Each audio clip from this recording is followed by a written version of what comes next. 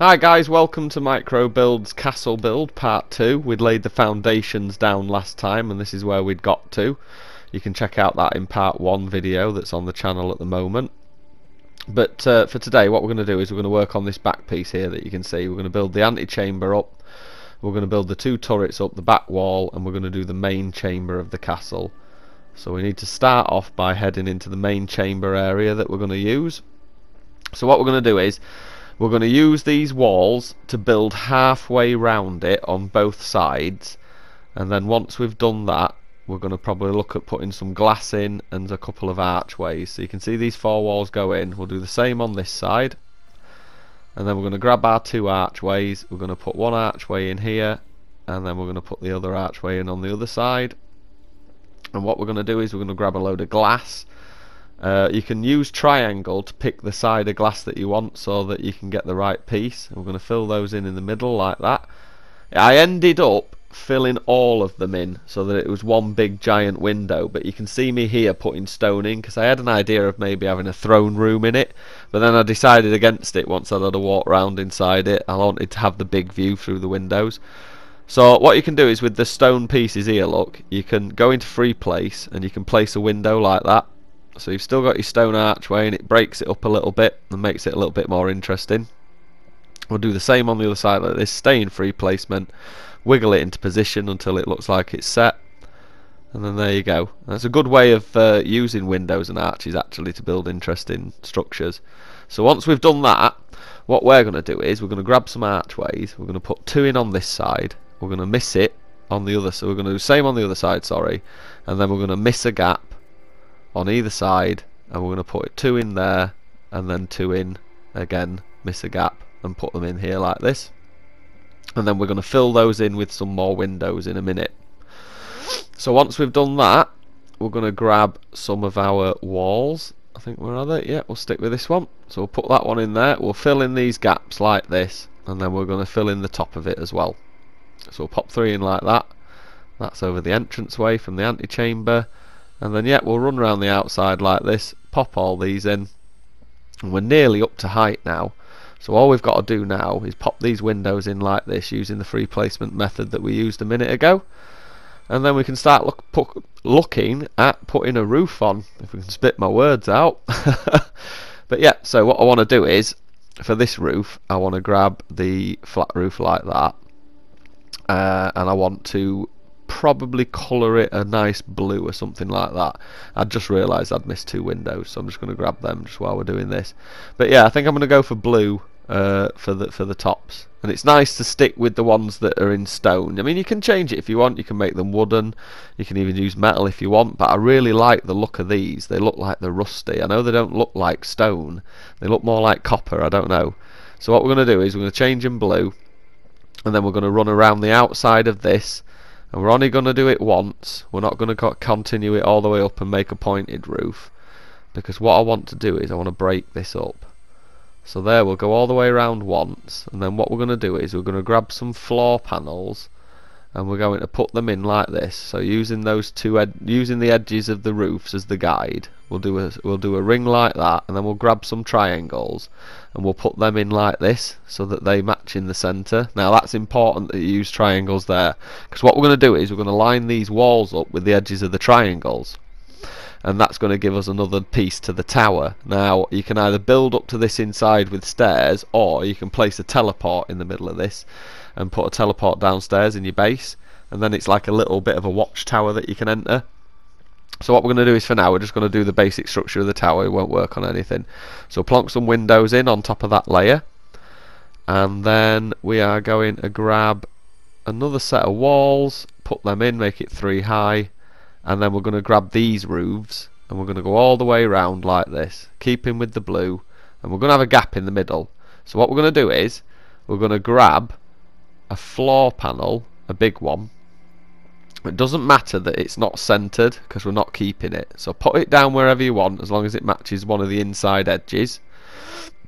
And then once that's down, if you can get in, we'll put it there, look. So once that's down, you want to run over to these pieces here that you can get. Now, one of the unlockable parts of Quicksilver that you can get at the anomaly is this globe here, and I suggest if you haven't got it, go pick it up. It's pretty good. So you can line it up, you see, dead center of this dome here. So you're not lining up dead center to the square. What you're doing is you're using the points in between these two. You see where it is, that line there. You're using that line on every single side to match it to the middle of this, and then you can enlarge this to the biggest it'll go, pop it down, and then you can delete that square. And I know it's still going to leave a gap, but it kind of works. So like, there's probably other ways you can deal with that and stuff like that. You probably stuck a couple of triangles down or something, but I think that looks pretty cool. So we're going to leave it like that for now. So the last thing we're going to do with this bit is we're going to grab some archways, and we're going to go all the way around the outside of this with archways.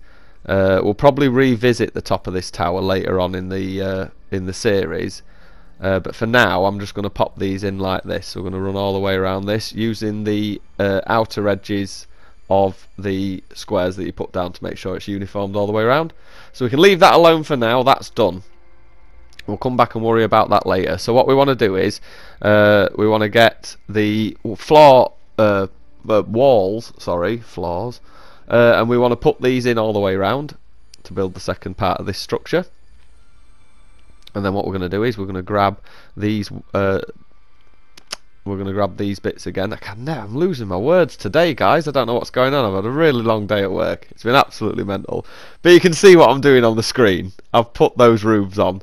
Anyway, right, okay. So what we're going to do now is we're going to nip over to wood. And it's up to you. You can use the asymmetrical timber glass roof if you want, but I'm going to go with this rounded one, and we're going to put these in all the way around the outside. As you can see, like that. It's easy to start at the front actually, so we'll start at the front. So we're going to run all the way around the outside like this, matching to the edge of that roof that we've put on, and it's going to form like a really cool sort of donut. I like to call it the donut. So it's going to do that. And then we're going to be able to sit and have a really cool bit coming in the middle. We can have a light shining through that if we want. We can grow plants through it or whatever. But it's a really cool ceiling as well. And it sort of mixes it up a little bit from the main tower. So what we're going to do now is we're going to delete these 4 walls underneath here. And we're going to replace these with arches. Oh, we've got a couple of bugs visiting there. You see them? It's a bit weird. So yeah, we're going to replace these with arches all the way around now. And it looks like I forgot to change my colour back from the roof. So what I'm going to quickly do is I will nip into edit mode, and we will quickly just change the colours. As you can see, you just pop in like that. And that's a good thing to remember actually, guys. If you forget to change your colours, you can go into edit mode and change it. So again, what we're going to do is we're going to use a free place trick, and we're going to pop some glass in on these. We're going to leave the one in the middle empty so you can walk through it, but we're going to form some windows with these.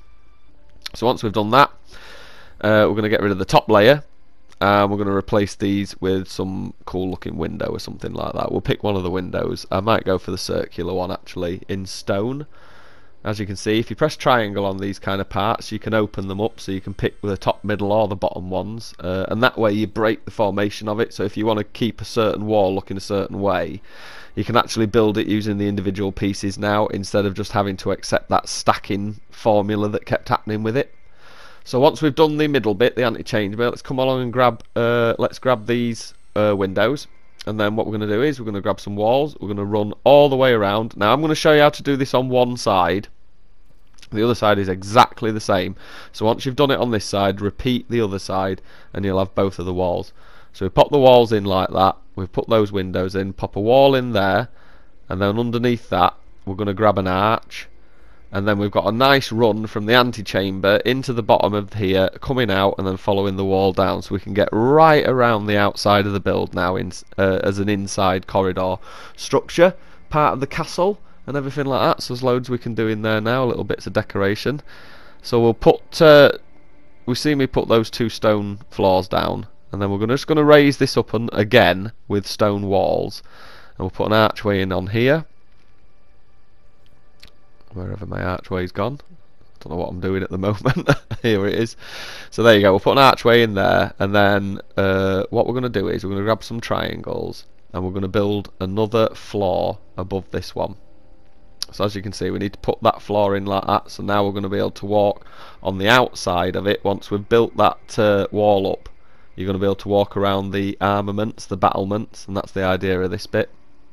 So what we'll do is we'll grab some windows. Let's go for these ones because we don't normally have these ones, these big windows. So we'll grab these and we'll put another layer in of these all the way around, and then I think once we've done that we can grab a roof for this. Now there are some ways that you can build spires. There's some really good videos out there that show you how to do spires. I think Boid's done one, I think Beeblebum's done one, I think Scottish Rod's done one. I think there's a few out there, so you want to check them out if you want to build really perfect spires and stuff like that. But we're just doing this for sort of like an everyman build. We're doing this sort of like a basic, anyone can approach this at any skill level and have a go at building something quite cool using the kind of existing things that you can do without getting too glitchy. I know we're going to use a couple of glitches, but they're nothing too difficult. So there you go, like you can see. So we've done that on both sides now, and the last thing to do on this video is we're going to grab these little walls and we're going to put them in either side, and then once that's done we're going to leave it for here, and the next video we're going to look at building out the rest of the walls leading up to the gate, and probably a little bit of courtyard action. So for now, if you can get your sends to there, guys, have a play with it, make it your own. But thank you very much, and I will see you in part 3. Take care of your sends, see you soon, goodbye. Thank you very much for watching the video, everybody. We really hope you enjoyed it. If you did, then please consider giving the channel a like and a subscribe. Hit the bell notification as well to keep up to date with everything that we're doing. We really appreciate those likes and subscribe, guys. They keep us going. Thank you so much. We just want to take a second to say thank you to our Creative Club members and also our Creative Club graduates that you can see on the screen now. You guys are rock and rollers. Thank you so much. If you want to join the membership, hit the button below, come over and join the members club with us. Every single member will get a free Adventures of Murray comic and all sorts of other little bits and bobs that we throw in there as well, so it's really worth it, guys. But if you want to support the channel, like it, subscribe it, don't skip the ads. You're really helping us out. We appreciate every single last one of you, and we look forward to seeing you in the next video. So for now, take care, guys. We'll see you soon.